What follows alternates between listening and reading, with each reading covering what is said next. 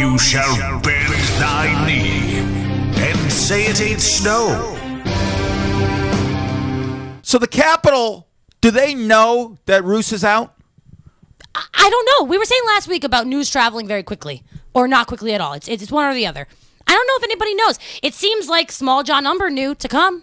How'd he find out? Yeah, what is Seven Kingdoms CNN reporting? Yeah. Do they know that this shit's happening? Like, because my question, so Ramsey just takes over? It's just like that. His dad dies, and just because the Boltons are now the wardens, yeah, he just gets it? Well, because they made him a true-born Bolton. If he wasn't, if he was still a bastard, it wouldn't have happened. But that's why he killed little baby Bolton. That's why he killed Fat Walda.